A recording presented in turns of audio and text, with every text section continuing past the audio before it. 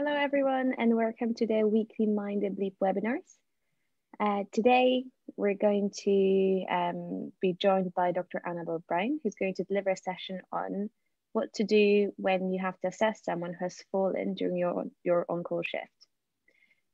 As always, please feel free to post any questions you might have in the comment section. We'll reply to them during the session or at the end.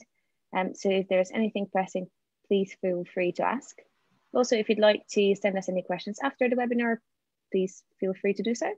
And then we're going to have a Q&A section afterwards. All of the sessions are recorded, and we'll send you the link for the session today. If you register at mindthebleep.com, I'm going to post the link in the comment section, so you can sign up later on. And before we start, just a quick shout out to our sponsors, the MDU. Please don't forget to sort out your MDU Foundation membership before you start your shadowing. Unless you fill the foundation application form, the membership you had when you were a student will cease in the summer. So it's essential they do have an appropriate indemnity cover. So please check if you have signed up, and I'm going to include the link in the comment section as well. So for now, I'm just going to hand over to Dr. Annabel, who's going to talk to you about falls. Thank you, Sarah. So thank you everyone who's joining us today. This is our webinar on assessing falls. So it's a common anxiety among new doctors, and it's a source of much uncertainty. This webinar is aimed at soon-to-be F1 doctors, first responders, nurses, and other healthcare professionals. If there are any occupational therapists or physiotherapists tuning in, please say hi in the chat. There will be an opportunity to share your vast knowledge during the questions at the end. So let's get started. So to introduce myself, my name is Annabel. I'm a Foundation Year 1 doctor working in a hospital in Northwest London in the UK. And as one of the junior members of the team, assessing falls on call and on the take, which is where people are coming into A&E for the first time, is something I do very frequently. So hopefully we can get a little bit of a handle on that knowledge today. So today we'll be covering introduction to falls and common causes. You've been bleeped and what to do when on call and some helpful hints and tips. Assessing someone who's had a fall, investigations, and a summary at the end. So why is this topic important? Well, firstly, it's common. As a junior doctor, you often assess patients who have fallen both on the call and on take. Falls are the most frequent cause of unintentional injuries in elderly people, and it's life-threatening as well. So causes of falls vary from the innocuous to the life-threatening and always need assessment. So when you're on call, even if it's busy, you always need to assess someone that's had a fall on the ward. But it can be helpful for your nursing colleagues if you say when you're going to be there, if you're particularly busy. And thirdly, there's a variety of causes. It requires a bit of practice to assess why someone has fallen. So hopefully with this introduction today, you can get to know what kind of things you're looking for. So essentially, any pathology in every system in the body can cause a fall. So a detailed history is essential in determining the cause of falls. You want to be relying on collateral history from your nursing colleagues, healthcare assistants, and anyone else who is there on the ward when someone has fallen. But also you want to be speaking to the patient themselves and their family members or next of kin if they were there for the fall. So you need to be systematic when approaching a fall. Starting with the cardiovascular causes, heart rhythm problems can often cause falls, and it's quite difficult to get an idea of why this has happened. And often this will require a 24-hour trace after the fact.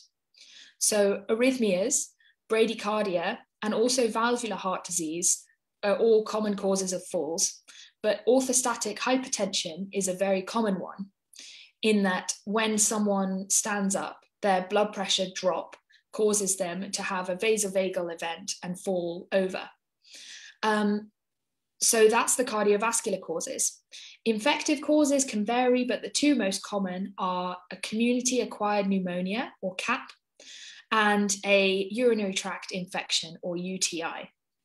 And these can often be seen on either X-ray for a CAP, chest X-ray, or a UTI via urine dip and urine MCNS. So neurological causes. Stroke is a common and serious cause of fall and needs prompt assessment if you suspect a stroke. Peripheral neuropathy is slightly less serious, but it can also be a cause of fall. If patients have less feedback coming back at them, for instance, from their feet, not quite sure where the ground is, not quite sure where their slippers are or anything like that, it can make it more likely that they will fall. Metabolic reasons include hypoglycemia and also alcohol excess, often forgotten in the elderly community because of assumptions that people make about lifestyles of patients, but always important to ask. And we ask everyone who comes into hospital how much alcohol they drink on a daily, weekly, monthly basis. Musculoskeletal causes include arthritis, both in the small joints and in the large joints, such as the shoulders, hips, and knees. Disuse atrophy as well is where the muscles become wasted away after not being used, a common problem in elderly patients, especially those who are not active. And in a similar vein, deconditioning as well. If someone has just come out of a long stay in hospital and they haven't been working with the physiotherapist and occupational therapist before they leave, it can mean that they are deconditioned to being at home. And it can often be a cause of fall. Finally, ear, nose and throat conditions such as vertigo and even earwax can cause a fall. So the last section in the causes of falls is practical issues. Now, your occupational therapist colleagues are the experts on this, but things like inadequate mobility aids, like if they need a frame, do they use their frame?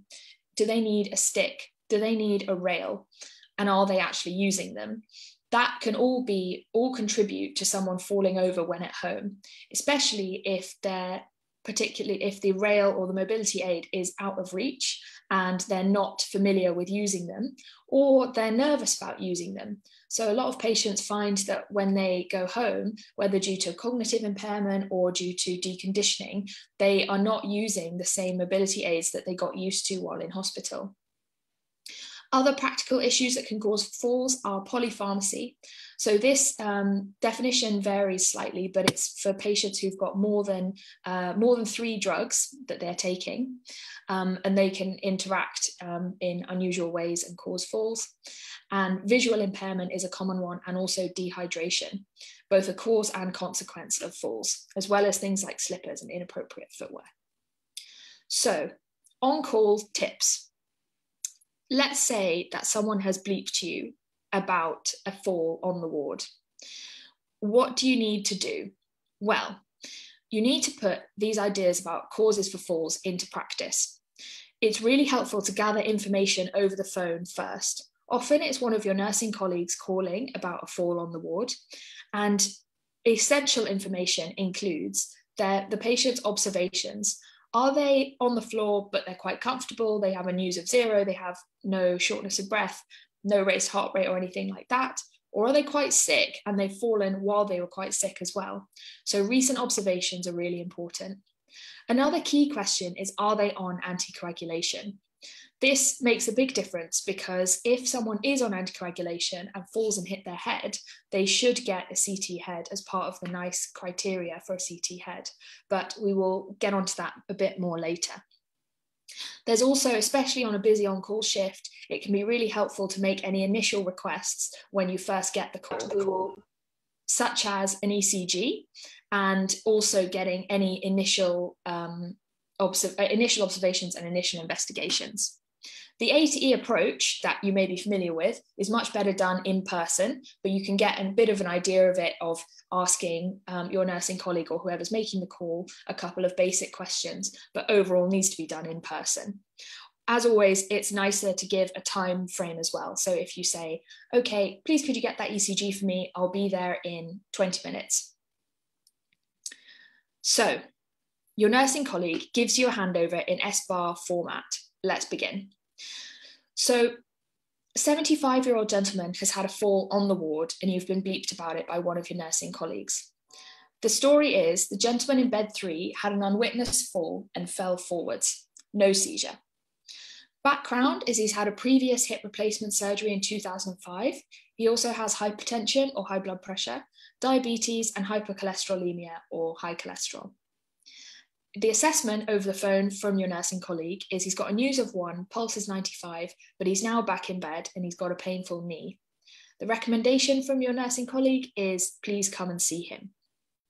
So a few things may be going through your mind, and a good thing to bear in mind is just a quick set of questions. Thankfully, with this handover, you've got a lot of information just from the SBAR. But for instance, what I might add to this is ask, is he on any anticoagulation? And please, could you get an ECG? Then on your way there, and also when you're going to be there. So let's say you're going to be there in 10 minutes. On your way there, you want to be thinking about what kind of questions you're going to be asking. And a really helpful way to structure this is before, during, and after. And especially on a night shift, on a busy on-call shift, simple things like before, during, after is much easier to remember than a complicated list. So before the fall, when you get there, you want to ask the patient, or if it was a witnessed fall and the patient has cognitive difficulties and therefore can't answer the collateral history, you want to ask, did you get any feeling of your heart pounding in your chest, any palpitations? Were you short of breath? Did you have any chest pain or pain anywhere in your body, such as in the shoulders or back, before you fell? Did you have an aura? So often people won't know what an aura is, but you can ask, are there any visual changes? Did you have any funny smells or anything like that before you fell down? Any dizziness, any weakness, or any loss of consciousness? A telltale sign is if a patient falls over and they don't remember hitting the floor. That can often be a sign that they lost consciousness before they fell. So for someone who was conscious and is not cognitively impaired, they will be able to describe that they saw the floor coming towards them, or they felt themselves falling, or something like that. But if you don't get that from the history, then consider that they've had a loss of consciousness. During, again, maybe they fell and then they don't remember what happened. Was there any loss of consciousness? Did you hit your head?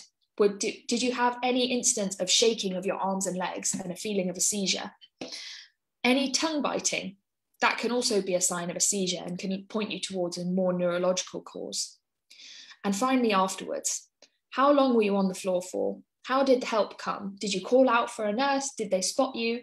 Did another patient in the bay notice, or something like that? And then how are they now? Are they drowsy? Do they feel weak? Are they post-ictal? So often after a seizure, patients can be quite confused and not really feeling themselves. They're a bit slow to answer questions. They're a bit out of sorts. And especially for patients with known epilepsy, they feel it's a familiar feeling after a seizure, and we call it post-ictal. So you've asked these questions to either your nursing colleague or HCA, whoever is there, to get a collateral history, and you've talked to the patient themselves. Now you want to gather the background. You need to approach the notes and approach the drug chart to get some background onto why the patient is in hospital. You want their reason for admission and how long they've been in hospital. Their past medical history, and do they have any postural hypertension, a sudden drop in BP when they stand up? Any previous stroke, any known arrhythmias, any diabetes for that peripheral neuropathy we were talking about earlier, or even a hypoglycemic episode. You need to look at their drug chart or drug card. Any antihypertensives, any opioids, any hypoglycemic agents, which can cause a hypo and a fall, and any sedatives. Once you've gathered that information, you have a lot more information before you examine your patient. So this is when the examination comes. You need a full A to E and top to toe examination. Again, as we said earlier, on a busy on-call shift, it's difficult to remember complicated things. So stuff like A to E and top to toe is just a simple way of approaching a patient, but making sure you get all those key areas.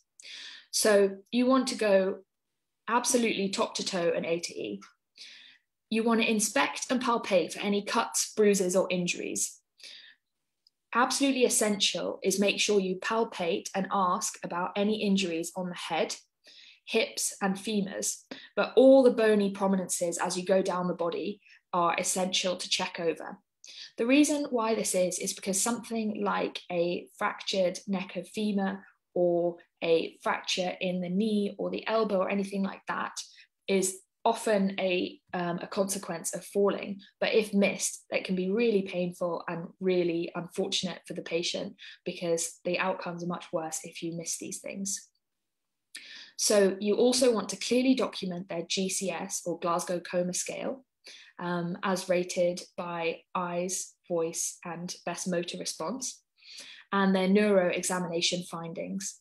It's always useful to do a quick neuro examination, such as power, tone, coordination, reflexes, and sensation in the upper and lower limb for completeness, but also for your own peace of mind that you haven't missed anything. Then things like other things that are by the bedside, such as their catheter, any bruises, any pain anywhere, and anything that may have contributed to the fall. Is there a wet floor next to them? Is there are there ECG leads tangled around their feet or anything like that? Finally, you want to review their observations and get a lying and standing blood pressure. So that's on the ward. What if you're on the take, which is when people come in the front door through A&E and you need to clerk someone in or take their history? So this case is slightly different. So this gentleman is 81 and he's been admitted from home with a fall. The presenting complaint is that he's had low eating and drinking the last few days, and he fell after tripping on a pile of clothes in his house. So the background is he's got high blood pressure, hypercholesterolemia, depression, vascular dementia, and lives alone, no carers. His wife sadly passed away last year, who used to care for him, and the ambulance crew has kindly provided a clutter scale. So the clutter scale can vary from 1 to 9 based on how much clutter is in someone's house. And so in this gentleman, it's a 5. His medications are amlodipine, citalopram, atorvastatin, and Senna for constipation. So your plan will then depend on your assessment. So you've done your full history like we've talked through, you've done the observations, and you've done some basic first tests like an ECG. What's next in your plan? So either on the ward or on the take, it will really depend on that first assessment. Where are the injuries? What sounds suspicious in the history? What kind of thing are you thinking about? Once you've got the ECG, bloods are really helpful. And for a deeper dive into that topic and what bloods to order when, we've got a seminar from last week about ordering bloods and analysing them. But for our purposes today, you'll want a basic set of routine bloods with a bone profile will be helpful, and then anything else you might need based on their presentation. Neurological observations, if there's any head injury, and X-ray of any injuries. So injured bones and joints are really crucial here, and that's where you'll be getting your X-rays. Finally, there's a lot of discussion about whether you need a CT head. If there's significant injury, such as they had a strike of their head against the floor or a table or anything like that, if the patient is on anticoagulation, they're more at risk of an intracranial bleed, and if there's abnormal neurology. All of these are criteria that are part of the NICE guidance of when to do a CT head. And I really recommend looking through that guideline when you have a chance, because it's a really helpful piece of advice. So we've mentioned this a bit already. Common order set post-fall, we're looking for your routine bloods, which is full blood count, Usinase, CRP, LFT. Also bone profile is very helpful, especially in elderly people. Thyroid, vitamin D, and hematinics, which is B12 and folate. So the plan continued. Do you have an idea of the underlying cause? Can you optimize the drug chart? For instance, did they have their hypoglycemic this morning? It caused them to have a hypo, and because of the interactions from the new antibiotic you started them on, it's been more potent than it would be otherwise, and it caused them to have a hypo and fall. Could you change around those drugs to make sure? Does this patient need one-to-one nursing? Have they had more than one fall? Do you think they're at risk of another one? Do you need to hold the anticoagulation while you wait for a CT head? And do you need to speak to one of your seniors, either an SHO or a registrar? And depending on the time of day, even your consultant. These will all depend on your assessment, and it always comes back to your history, examination, and your investigations. So, in summary, we've talked through a few things today. We've talked about how falls are common, but they can have many varied causes. We always want to use an A to E approach and top to toe, and also make sure that your collateral history is good.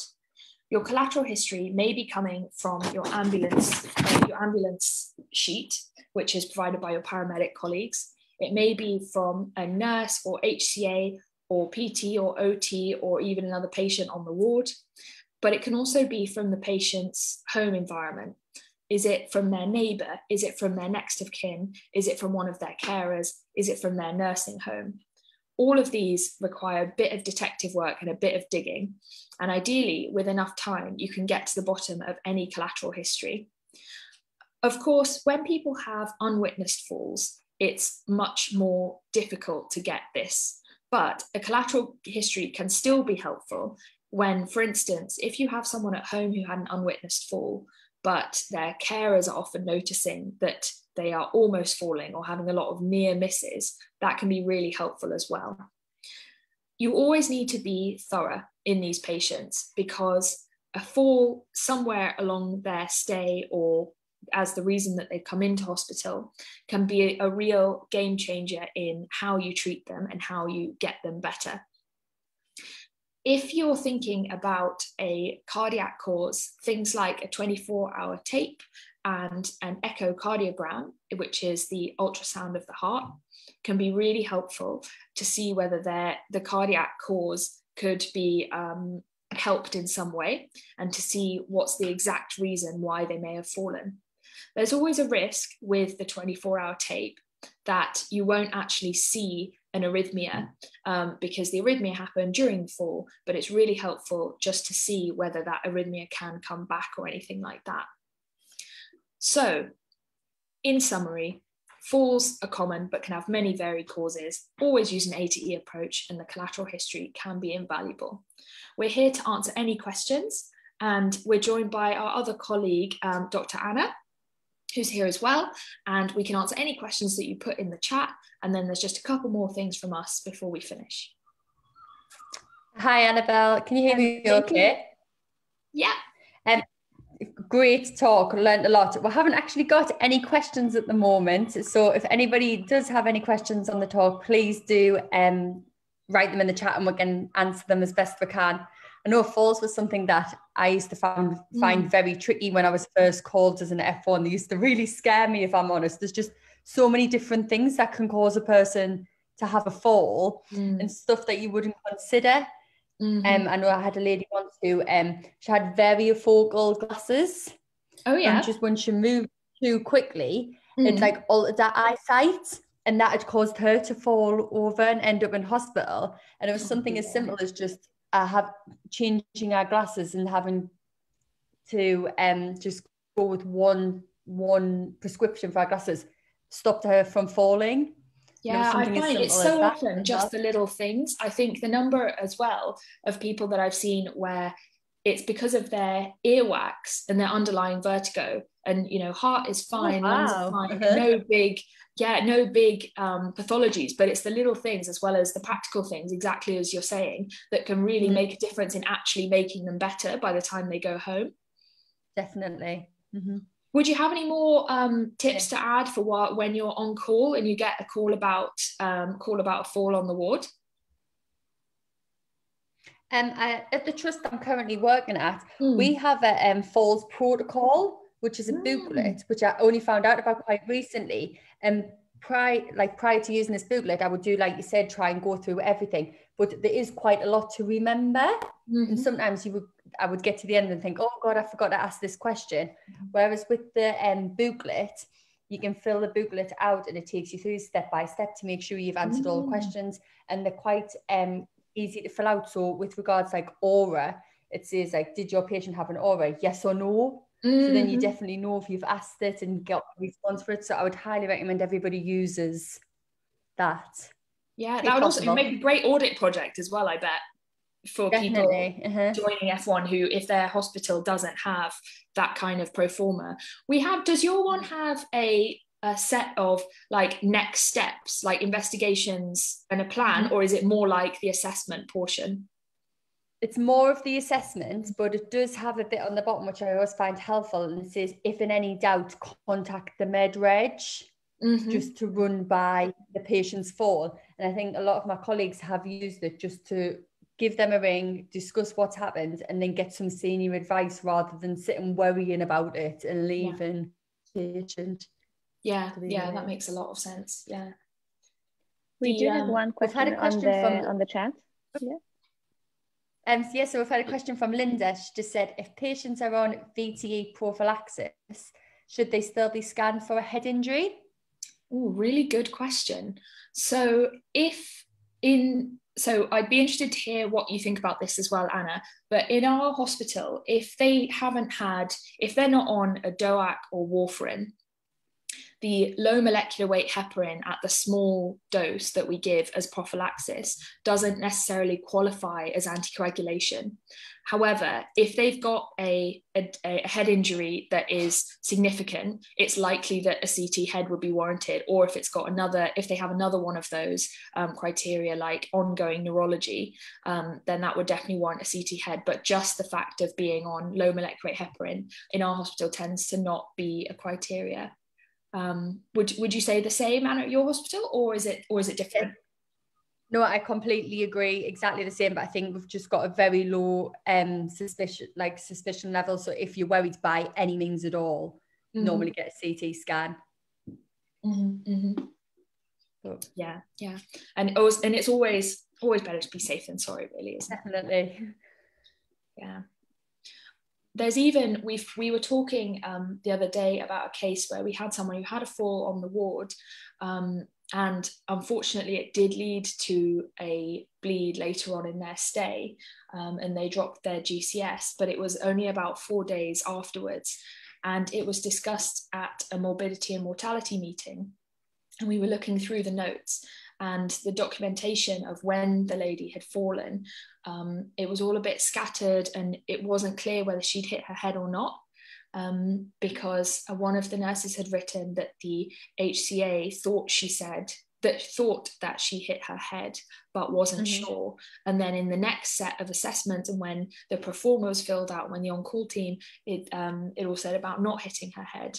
And so I think that case really taught me about the importance of good documentation and really getting a good collateral, because in that case that affected my colleagues, we realized that it was only the small things like writing about what they actually saw and what they thought happened was a real game changer in like the next steps. Yeah, definitely.